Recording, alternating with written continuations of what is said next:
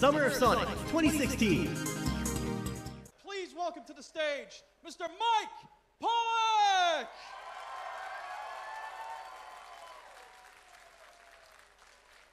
Thank you so much.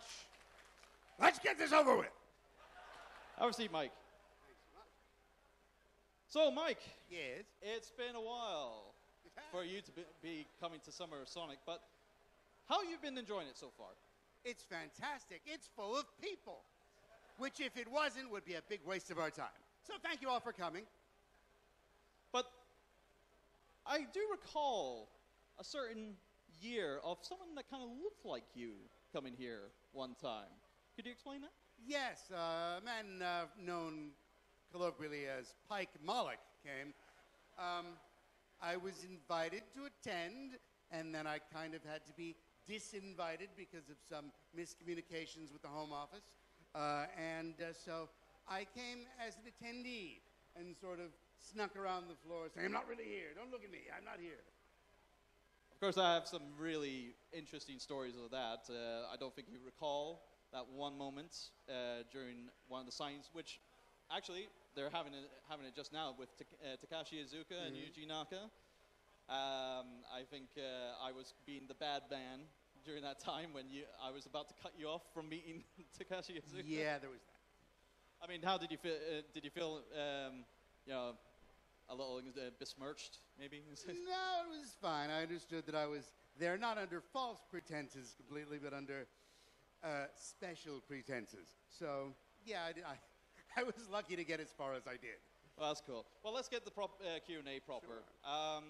Basically, we want to know who Mike Pollock is. How was he growing up as a child in New York? I mean, what was pretty much your livelihood back in the day? I was born in a lovely place. Well, I was born in a hospital, not just anywhere. Grew up in Roslyn Heights, Long Island. Let's call it an... Woo! All right, thanks. If you look on the map of the U.S., and you focus on New York, and then you look down at the little spit of land hanging off the end of New York, Long Island, woo! We were the fancy North Shore of Long Island. Fairly normal existence. Dad was in ladies' wear. It's a joke. He sold bridal gowns. He made bridal gowns, sold bridal gowns. And Mom was a volunteer at various hospitals. And then there was me, and there was my brother. My brother is now a book publisher. If you look at nostarchpress.com, he makes computery books. Check them out. Lots of Lego-related stuff. And there was me. As a kid, I found out I loved radio, and I loved theater. Pursued mostly theater as a kid with community theater, school theater, that sort of thing. And when the time came to figure out some type of career path, I figured, theater, where you work for a few months doing a show and then you stop, or radio, where you get a more or less constant paycheck working at a radio station for as long as they'll have you. So I chose radio. I went to Syracuse University in 1983 to study to be, the major was television, radio, and film. I just liked the radio part. They didn't particularly care what I was doing. When I was in college, I got an internship at a local radio station where I started cataloging the record catalog. There was a wall full of records. These need to be indexed with typing on an index card, because that's what you did back in the 80s. So I did that for a while until I got to the end of the library, the record collection. I was very impressed. And then they said, okay, now what do you want to do? Well, I'd kind of like to learn production. So I learned how to make radio adverts and promos for the radio station. Did that for a while. That led to a part-time DJ gig. Hi, everybody, it's 7:20, 20 past 7. Good morning. Did that for a while. I was going to say you do a better DJ job than me I do. Anyway, that's Thank for sure. Thank you so much. It worked for a while. Did that mostly, that was entirely part-time because there were no full-time positions. And eventually I figured I need some type of full-time work. Part-time is nice, but not really paying all the bills. So I managed to somehow get a job at a rock and roll station. The first station was in Syracuse, New York. Got to a radio station, a rock radio station in Rochester, New York, where I found out after about a year, as they were kind enough to tell me, you're not rock and roll enough. bye. So I was a production director for a while, then I wasn't. Then I found out, well, I'm between engagements again. What shall we do now? Thumbed through the printed newspapers at the time. This was 1993. And found an ad for a radio syndication outfit, which is essentially making radio content for people who can't make their own content. So they had us, they were writing comedy bits and news stories and stuff. They needed a tape duplicator. Okay, it's work. It could eventually lead to more new and exciting stuff. So I left from Rochester, New York up here, back down to the New York City area, and I started duplicating tapes for, a year of that. And then eventually that branched off into using my actual comedic writing skills, writing song parodies, writing comedy bits, occasionally voicing them, not doing nearly enough voice work as I felt I should be, but that was that. In the meantime, found my lovely girlfriend, now wife, started dating, started getting engaged, and when I was finally down back in New York and having a full-time job, which happened with the radio syndication gig, got into a lovely marriage, thank you so much. Big hand for marriage, thank you. Then the radio syndication gig, there was a brief layoff period. They were having financial problems selling the company, so I was between engagements, and that proved to be a very fateful turn of events, because I was suddenly without work again, with the promise of being reemployed. We'll get back to you. But I said, you know what? Let's round up all of my voice work and stuff, because I did voices in the comedy bits that I was writing. Let's make a demo tape of that, send it out, see who wants it. Sent out that demo tape, and among the people who wanted it were a little cartoon you may have heard of called Pokemon. That turned out to be a fateful booking, because Pokemon was run by the 4Kids people. 4Kids was starting their 4Kids TV block, and they were interested in filling all the roles on all their various shows. So when that started coming through, they called me in for more auditions, and that ultimately led to, among other shows you may recall, like Ultimate Muscle, where I played Meat, Kirby Right Back At Ya, where I played the mayor, and Sammo the bartender. Sorry for any Irish people I may have just offended. And one of the shows 4Kids got in their lineup was what they were calling at a secret meeting, Project X. What could that have been? Turns out it was Sonic X. They became, thank you so much. I learned they were very interested in having the audition for the Dr. Eggman role. I did one audition, 2 series of callbacks, and eventually that convinced the friendly folks at Sega I was the man for the job, and that has now snowballed into all that you see here. Thank you very much for that. Thanks so much. Quick announcement, if anyone's interested in the community panel, that's going to be happening at the back room over there, where you get to meet such people like Tanner of Tanner Let's Plays and whatnot. You know, if you want to check them all out, you can go over there. It's a first come, first served basis, so yeah, check it out if you want to go there. But back to you, Mike. Please. So with your career, how was your parents kind of like supporting you with your career? I mean, obviously into radio and stuff like that.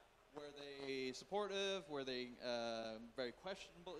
Questioning your kind of like choices, or did they just let you go for that? The most support they could have shown was on my graduation day, because after graduation, I had a shift at the radio station. So, hi, Mom and Dad, got to go to work. So they were okay with that, and they were willing to chip in during the hard times. So yeah, I guess they found radio as respectable as ever. And then when I eventually transferred into the freelance voiceover world, they liked that too. Oh, that's good. That's good. So going back to how you kind of like get into voice work and whatnot, you obviously were still working at the time for radio and whatnot, and you were talking about that drought period. So how did that pan out? I mean, it's like, for your... They eventually did rehire me after the layoff, surprisingly. There was a little bit of a challenge there because while I was laid off, 9/11 happened right in New York. Didn't directly affect the company, but there was all sorts of various other stuff going on that they kind of needed to deal with. But by the end of 2001, I was back with them doing less fun things. I was still writing song parodies and writing comedy bits, but they were also becoming more and more short-staffed, so they had me doing boring bits like celebrity birthdays. Fine, but I was doing whatever they wanted me to do, and that was okay. But also by that time, 4Kids has started using me for things, along with a bunch of anime production companies. NYAV Post was using me a lot. So while I had a full-time job, working more or less 10 to 6, I was asking my boss if I could duck out several times a week for recording sessions and for auditions. And she grudgingly said okay, realizing, I guess, that I was having a lot more fun doing that than I was having doing the real live job. But that was more fun, and that had more of a future in it. And eventually, come 2008, when the syndicator had enough. And that was attracted by 4Kids during your career with them, but that wasn't the case, really, wasn't it? It was a contract position, but it very 4Kids essentially where when you're dubbing something separately. So you'd record, for the case of Sonic X, Jason Griffith would come in for an hour or two. Woo, Jason Griffith! Fine. Amy Pallant as Dales would come in. Woo, Amy Pallant! Dan Green would come in as Knuckles. Woo, Dan Green! And then when they needed me, they would schedule me. So, come in Tuesday between noon and 2. Okay, I can make that work. And then I would do my Sonic X record and go back to work where they were expecting me to be. But essentially, it's just like hiring a plumber or an electrician. You get them when you need them. You don't get them when you don't. They're not really your employee. They are your contractor on an as-needed basis. Well, during your voice acting career, there was another name that was going around during your, for your time. Could you shed a little light on why you chose that name at one point in your career? Sure. Round about 2000, as dads tend to do, my dad passed away. And I figured, what better way to memorialize Dad by using the name Herb Lawrence. Herbert Lawrence Pollock, Herb Lawrence in credits. So if you watch a couple of obscure animes and dubs, you'll see a Herb Lawrence credit. It's for my dad. Hi, Dad. I'm sure he would appreciate it, even today. Like, he can only hope. Doubt he would have watched them, but that's okay. And say the gesture was there. Sure. So, going back to 4Kids, you're working on some 4Kids projects. Obviously, Ultimate Muscles is obviously one of them, Pokemon and all that. When it came to Sonic X, how it's like with how did 4Kids approach you with that? How was that brought upon you when taking on the project more so than just going for a role or whatever? Sure. There was the really odd thing, because they never did this. There was an all-hands meeting. They called all the actors together for a meeting to discuss the future of the company, future plans. And one of the things they mentioned was this super secret Project X. They were very excited. We have Project X, can't talk about it. Very excited to have it.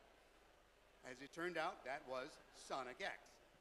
And then the producers of Kirby, the same production team that was dubbing Kirby Right Back At Ya, which they knew my work from that, they were dubbing Sonic X. Some people had a problem with that. That's just the way things were. But they were very interested in having me audition for Dr. Eggman. So one day got a call while I was, I think, on my way home from work from the producer. We'd really love you to do Sonic X. We're going to send you some samples of this guy who did it before. And they sent me a whole bunch of game clips from Dean Bristow. Sound like him. Okay.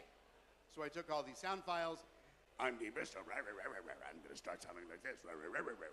Went into my first audition, did my brilliant Dean Bristow impression. I'm Dean Bristow. Sonic. That's all I could do. Thought it went well. They thought they needed a call back. They called me back. Did the exact same thing. Okay, I'm Dean Bristow. Thought it was okay. They called me back a second time. My third visit, I'm Dean Bristow. Finally, somehow that convinced Sega that, okay, good enough. And Sonic X became a thing. Of course, it wasn't just Dr. Eggman that you kind of like got to be a part of the project. You get to provide your voice for a secondary character as well. Tell a little bit about that. 1 or 2 episodes into the record, the character of Ella the maid came up in conversation. The producer, Michael Hagney, asked director Andrew Reynolds, now of TV fame, do we have anyone to voice Ella the maid? No, not yet. Why not have Mike do it? Excuse me. Okay. I said, don't you have like women? Hey guys, we're just fixing Lisa some Ortiz technical plays issues. Amy Rose. Don't worry, we're She trying to get it back on as soon as we can. No, you try it. Okay. What did you have in mind? Some sort of Latina made female figure, not too offensive. Okay. How about something like this? I hope no one's offended now because that's the voice I ended up doing. Gave them a read of that. Put it down on the digital Sorry about that, recorder. guys. We're back to red That was schedule. that. Heard nothing back about it. Went back the next week for my next Dr. Eggman record. Any word on that Ella thing? Is that a thing? Oh, no, we got someone else to do it. All right, then. Came back a week later. Oh, by the way, that other person that's going to do it is now you. Okay, so suddenly I'm Ella the maid. Oh, well. Can't go wrong with that. So, with your career going into voice acting, the common thing with anime voice acting is you're going through ADR, which is audio dialogue replacement. How was that for you to kind of like get into that style of recording, being able to, look at the footage, try and match the lip flaps and whatnot? How did you kind of like, work with that?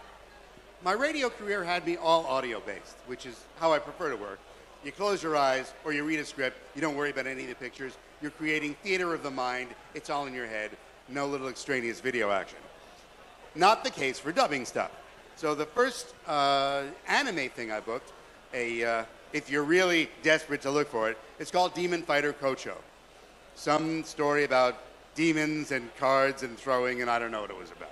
But I sent a demo tape to Michael Sinner Nicholas at NYAV Post, later to be Leonardo of the Ninja Turtles and other stuff. And he seemed to like it, and he called me in to read for this thing. He handed me a videotape, a VHS tape at the time, and said, here, take this home and watch it, which was in Japanese.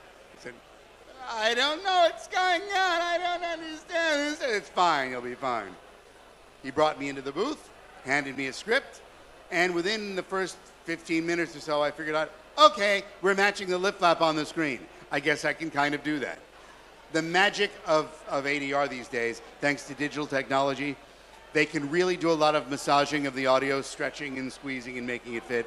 So I'm not really that good at dubbing, but with cutting and pasting and losing breaths and adding spaces and stretching and squeezing, it looks a lot better than it does. So obviously it's gotten easier over time with your career there. It's definitely a collaborative effort. I do it as well as I can. They'll get me to do it a couple of times until it looks pretty close. Then they fix it. Right. So probably the biggest event that happened while you were kind of like working with 4Kids was the massive recasting back in 2009, 2010. And many people would lead to believe that the only reason why you were there was just basically, you just tagged along for the ride. But it wasn't that easy, wasn't it? Tell us about it. I was sitting at home minding my own business in my little home studio, watching the auditions pour in, recording them, sending them back out as I do. And I got a call from a West Coast agent that I had started working with. She hadn't really done anything for me before. She wasn't great. But apparently, Sega had contacted her, and they contacted me to say, yes, I have this audition for you. It's a role I think you've done before, a Dr. Eggman.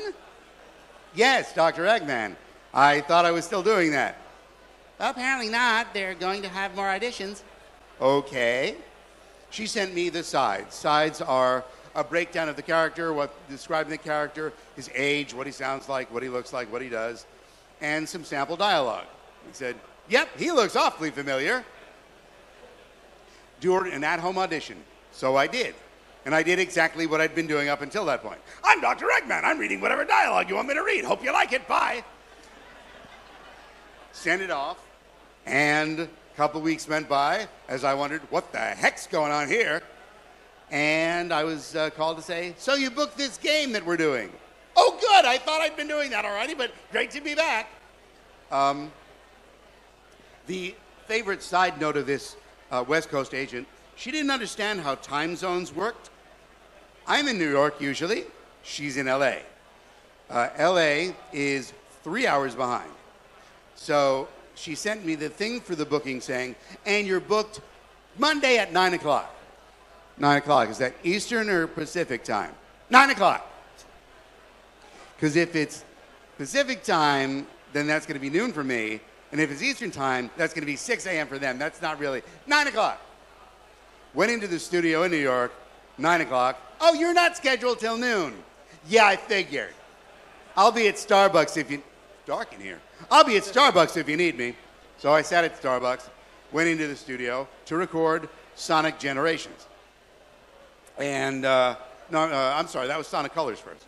And I had to address the issue of whether I was the only one from the old cast along for the ride.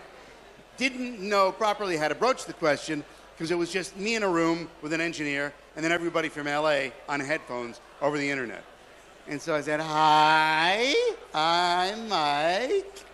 Am I the only one from New York that's doing this? Because I'll probably see some of my old friends and there'll be questions they might want to have answered. And lovely Jack Fletcher, very extremely talented director, said, you're the only one as far as I know. Okay. And that was that. That started round 2 of the experience. And with round 2, it came to kind of like opening up a new side of you with obviously Sonic Boom, with the recent games. You've had a much more better time of like, kind of like opening up your character and pretty much evolving the character. Quickly go around of how you kind of like felt of evolving the character, of with working with the writing team for both not only for the games, but also for the recent TV series Sonic Boom with the writers of that team as well. So, what was the kind of like how was that kind of like feeling to evolve? There were several evolutions that started in Sonic X. The first couple episodes sounded like Dean Bristow. And then they realized, there's going to be some more comedy than we thought. So work on some peaks and valleys in your delivery. And the template that director Andrew Reynolds gave me was Martin Short's Jiminy Glick character, who starts up way up high and then goes way down low. So that's how Dr. Eggman had lots of peaks and lots of valleys. That was the first little change that happened. There were also, for example, in the dreaded Sonic 06. I'll give you a moment. Thank you. When the script for that came in and the redesign came in, obviously a much darker side of the character, so I was able to give it a much darker and intense tone while still keeping it with the Eggman voice that I morphed into. And then when we reached the recasting and colors and generations, and there was more comedy, there was more room to play for the comedy. I'm a comedy guy, made me really happy. And it went from a different type of, perhaps corny is the word for the Sonic X comedy, to a more cerebral, intelligent, and makes you think kind of comedy that I really liked. And that especially worked out when we got into Sonic Boom, where you get to see Eggman at home, Eggman arguing with the city government, that sort of thing. Really turning him from a villain into your curmudgeonly neighbor from next door. Hey, you kids, get off my lawn! Thank you. Great. Thanks very much for your time, Mike. Thank you. Of course, you have a website that people can go and visit to see what you've done in the past, and also maybe even, paying them a little bit to have you work on some projects, maybe. What's that? What's your website? Sure, it's itsamike.com, ITSAMIKE.com. Also, It's a Mike on Facebook and Twitter. Yeah. So go check them out, guys. So, Mike, it's been a pleasure Thank to you have so you much. here. Thank you for listening. Thank you so much. Thank you very much, everybody, for standing here. And enjoy the rest of Summer of Sonic. Have a good time, and see you later. Take care. Yeah. Bye-bye. See ya. Ha-ha.